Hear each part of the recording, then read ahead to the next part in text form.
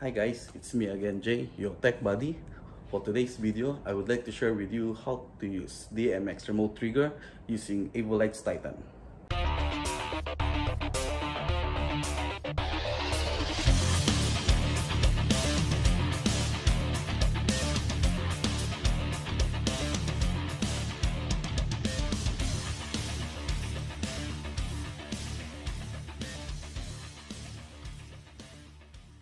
On this tutorial, we need to have these three key things.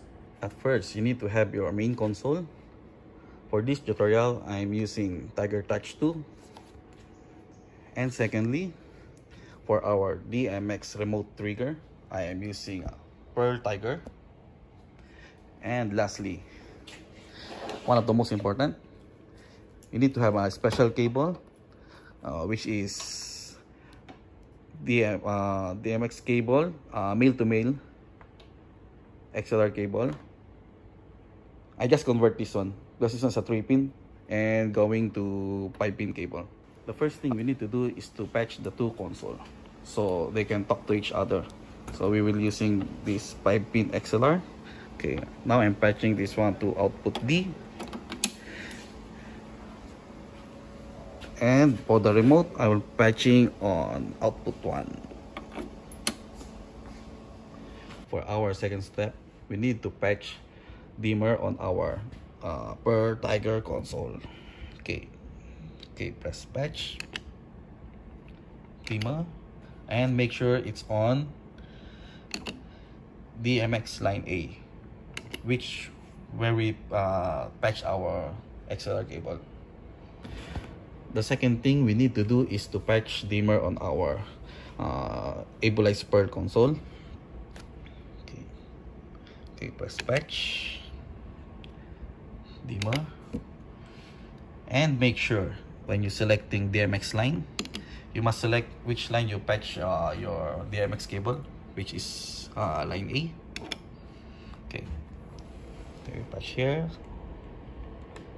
1, 2, 3, 4, 5, 6, 7, 8, 9, 10. Okay, so it's already patched here. The next thing we need to do is to save cues on our playback area here. So what we need to do is 1 dimmer for 1 playback. Okay, for now I will do 3 cues first so we can make the tutorial faster. Okay, select, go for dimmer, memory queue, save. So we have 1, exit clear, we take another one again, select 100%, memory queue, this one, and exit clear, one more, select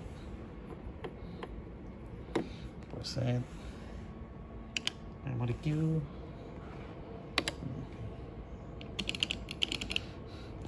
Now we have our 3 queues. The function of these 3 queues is to send DMX signal to our Avolites Tiger Touch.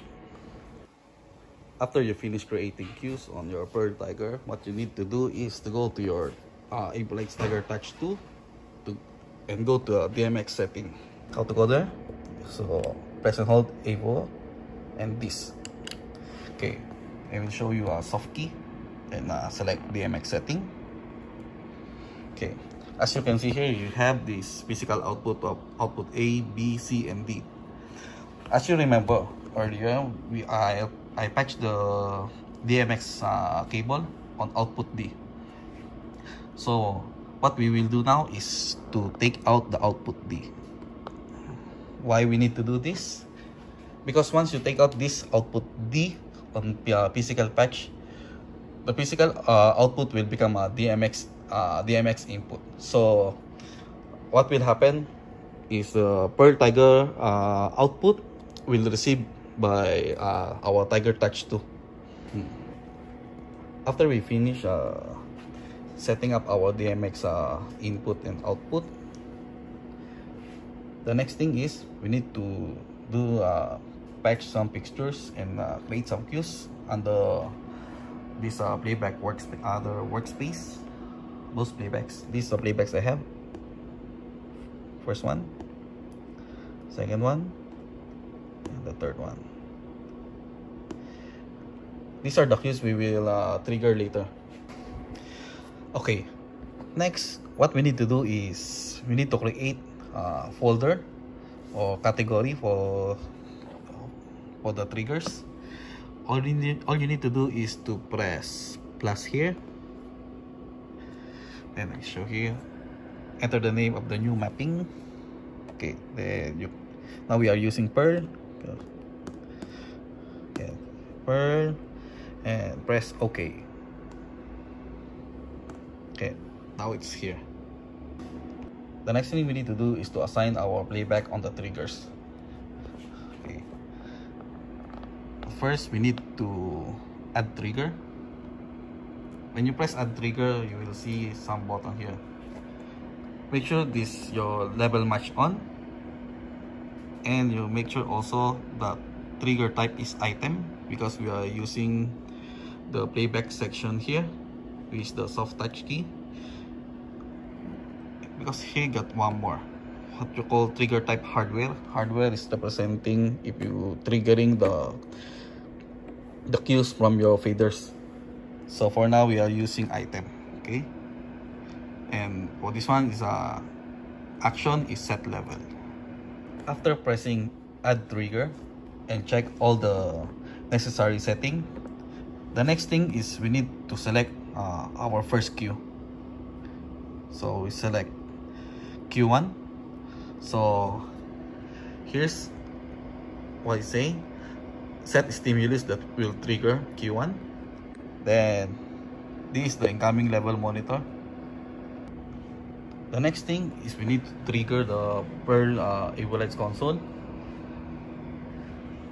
Okay, by pushing this fader, you will see the value on the incoming value on the monitor, which is sending a DMX signal. Okay, you just put in full, then press add. Now we have our first trigger. To create the second and third, the next thing we'll do is we'll bring down this one first, press the second cue,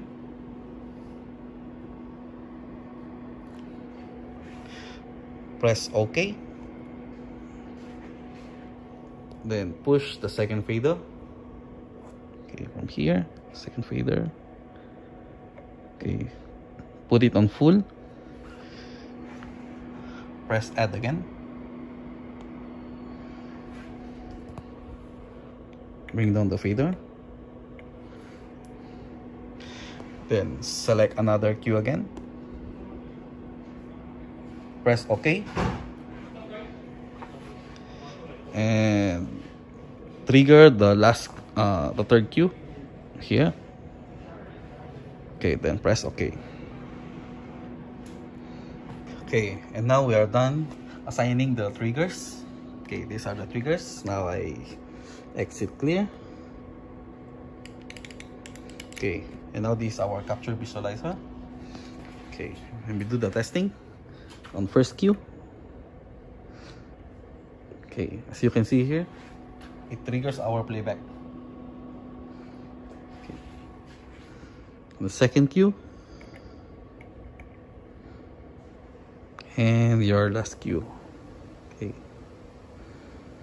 okay, I'll make the screen bigger so you can see the response. Next cue, and the last cue. And that's it for today. Hope you have fun and learned something from this tutorial. If you want to find out more like this video, please like and subscribe on my channel.